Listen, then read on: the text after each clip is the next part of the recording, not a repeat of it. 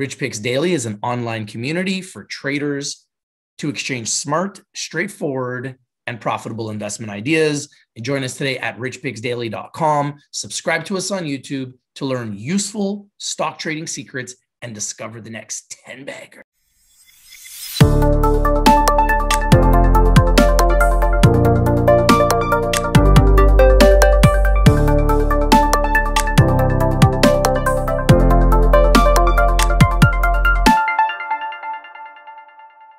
Hi, how's everybody doing today? I'm your host, Rich, here on behalf of RICHTVLIVE with our very special guest, Jack Regan, the CEO of LexaGene Holdings. How you doing today, Jack?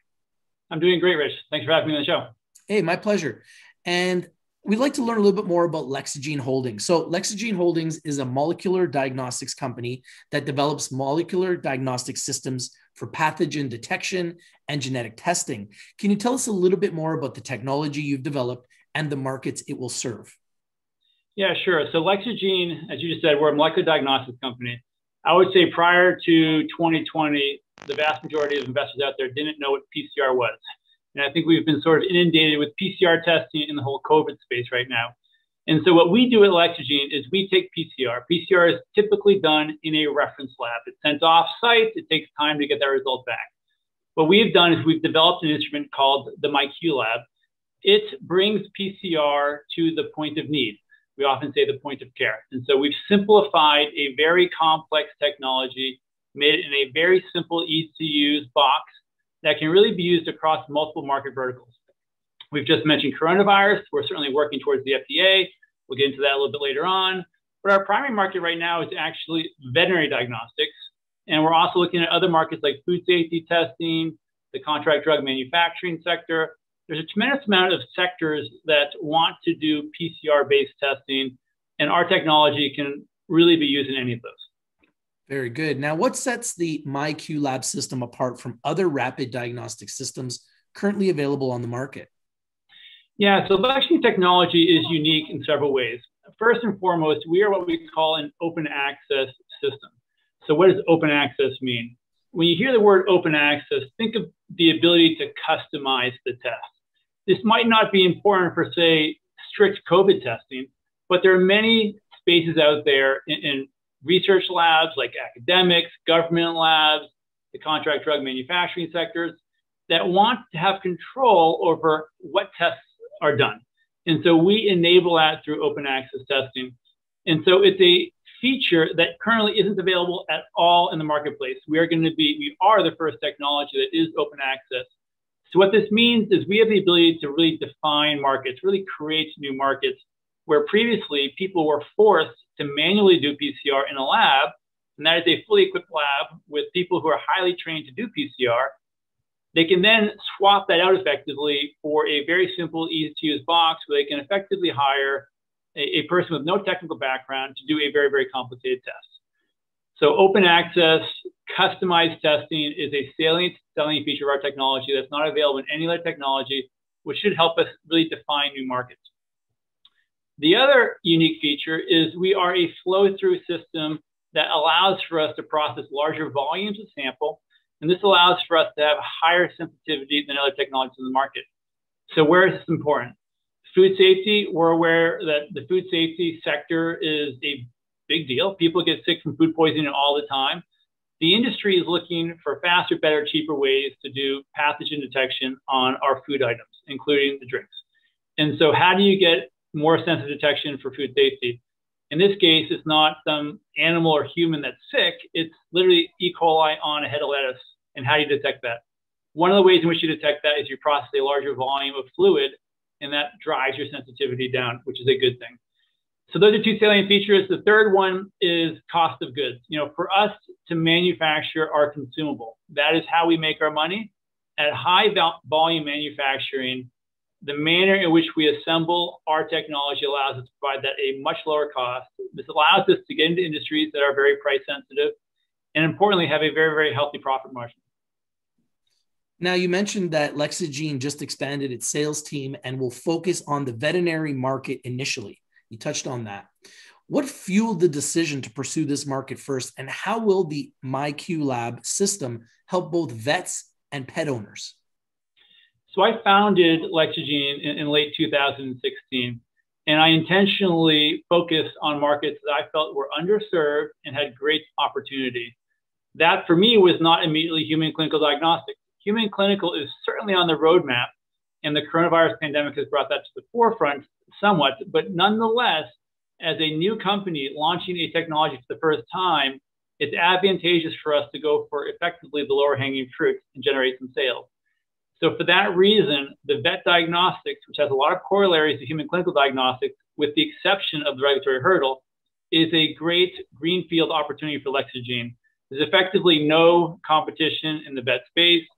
You know, veterinarians are desperate for technology. Pet owners these days are willing to pay anything to keep their pets, their family members, you know, healthy and well. And so there's a clamoring on the vet side to provide better quality care for their animals, basically rule in or rule out an infection and figure out how best to treat an animal, given the fact that we have antimicrobial resistance, you know, cropping up and being more and more of a problem.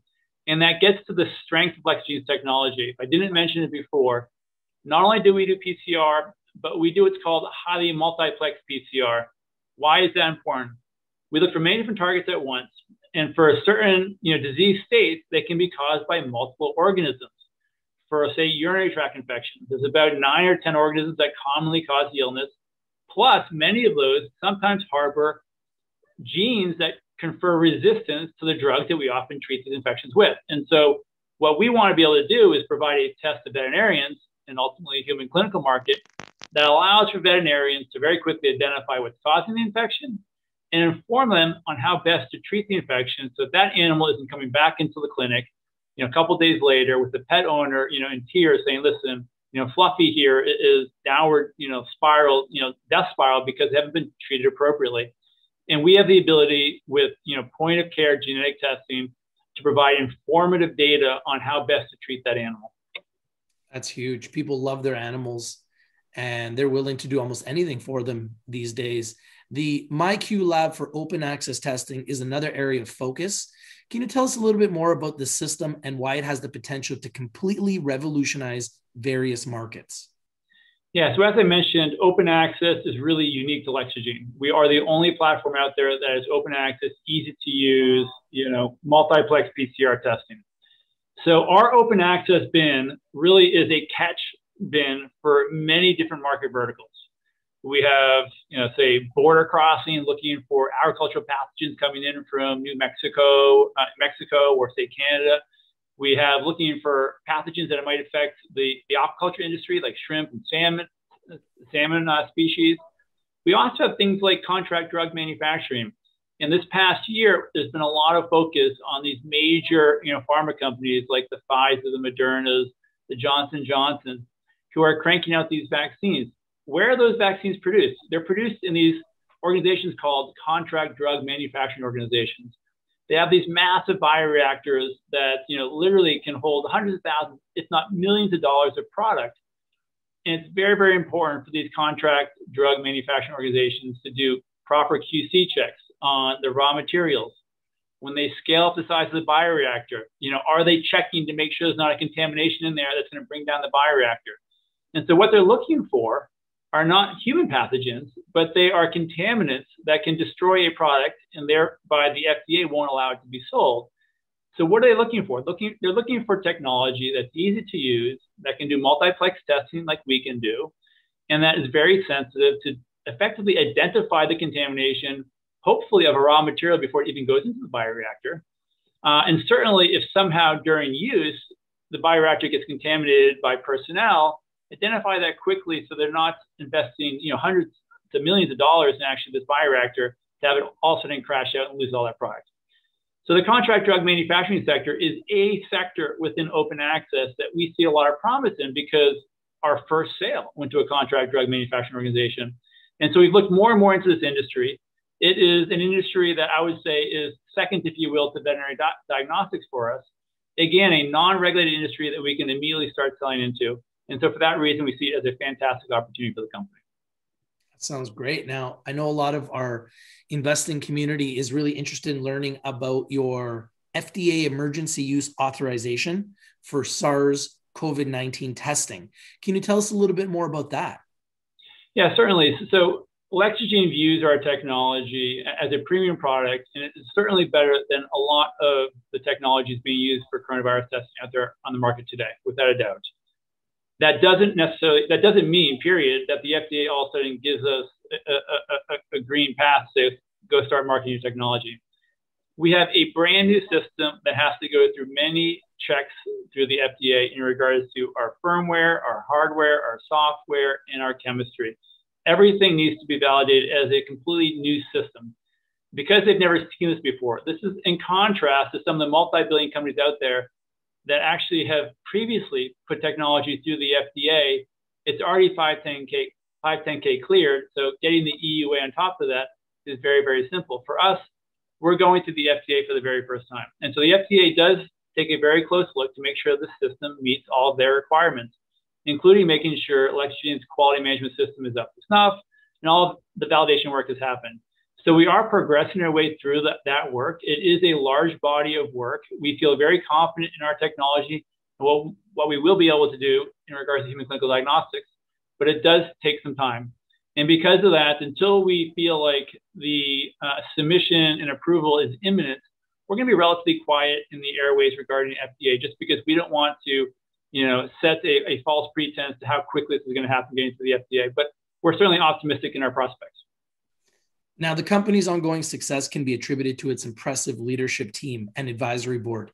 Can you talk about some of the key members of the team and what the experience they have brings to the table?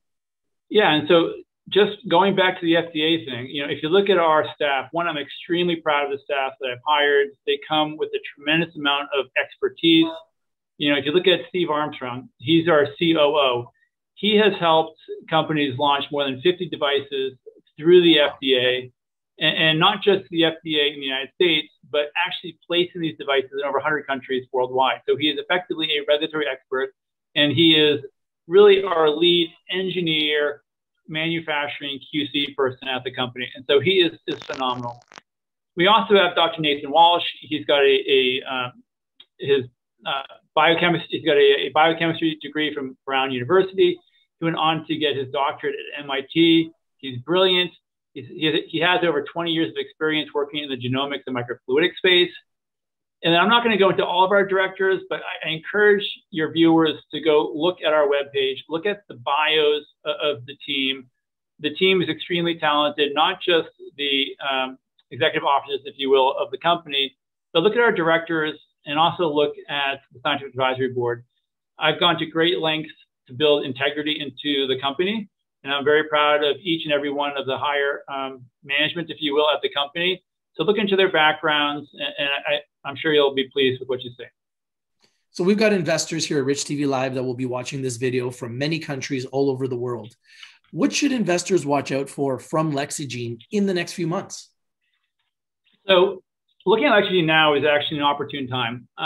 If you look at the history of the company, again, founded in 2016, at the time, we had effectively nothing. I had licensed 2 patents into a private company. We had executed a reverse takeover of a public shell in Canada. And we were a prime target, if you will, for pump and dump artists. And so we went through some fluctuations early on of a highly speculative stock with effectively nothing behind the company aside from my name and my integrity. And so, but piece by piece, we worked on developing the story, developing the product. And over the first 2.5 years, again, very slow progress because the company had effectively very little funding. But we built an alpha prototype and demonstrated proof of principle in the first 2.5 years. The following year, we built and tested the beta prototype. That was actually field tested very successfully. And this past year, we've been working on our commercial system called the MiQLab. So here we are today, and it is now, I guess it's May. And if you look at the stock price over the course of this past, 5 months or so, a lot of the microcap companies have been hit hard, particularly diagnostics. A lot of people are thinking that the coronavirus pandemic is on its way down and out the door. We certainly hope that to be true. But one of the things that I want to emphasize here is that LexaGene is not just a coronavirus company. It's certainly something that's on our roadmap. But again, this company was founded on the principles of basically serving the underserved markets, the veterinary diagnostic space, the contract drug manufacturing space. And certainly with time, we expect to be through the FDA and servicing the human clinical space. But within open access, again, we have the ability to target many different market verticals, and our technology is primed to do that. So as we approach basically now June and the rest of the summer, we've just hired 4 sales reps. And the reason we've done this is because we have a lot of confidence in our technology where it is today, and we're going to be pushing strongly for early adopter sales. And so as we progress through the summer, we expect to be announcing progressively more sales with every passing month. And we think we're going to be in a great position in a few months. And the stock, certainly, I would expect the value of the stock to reflect that. Yeah. And, you know, when we look at the stock, we can see a company that's undervalued, in my opinion, underappreciated, underexposed. Hopefully, these types of interviews will help you gain more exposure and get more eyeballs on the security and get people to learn more about the company. What is the best way for an investor to get in contact with the company if they have any questions, Jack? So we always try to be as responsive as possible to any inquiry coming to the company. And so if an investor is contacting us, we have ir@lexagene.com. That email is available on our website. If you have general questions regarding the company, we have an info@lexagene.com. And generally, we try to respond generally within 24 hours or 48 hours. And certainly, if it's a level of high concern, it gets elevated to me, and I try to address it. So we appreciate any comments that come in. Well, thank you so much for your time today, Jack Regan, the CEO of LexaGene Holdings. Thank you for having me. My pleasure. And before everybody says goodbye, just remember, Rich TV Live is strictly for information, education purposes. Please do your due diligence, do your research before you invest in anything that we discuss here on Rich TV Live. If you like the video, please smash the like button, comment down below, share the video everywhere, and subscribe. If you're not winning, you're not watching. We bring you the winners, and we bring them to you first. Thank you for watching, everybody. Thank you, Jack. Have a nice day, everyone. Thank you.